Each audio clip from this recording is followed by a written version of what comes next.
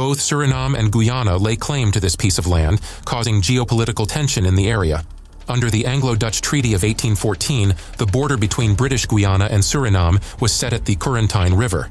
Both sides accepted this border. When Robert Schomburgk surveyed the borders in 1840, he sailed up the Courantyne River to what he deemed to be the source, the Kutari River. However, in 1871, Charles Barrington Brown discovered the New River, which is the real source of the Courantyne River. The same tribunal which awarded Essequibo to British Guiana also awarded the New River Triangle to British Guiana. However, the Netherlands raised protest, claiming that the New River was to be regarded as the source.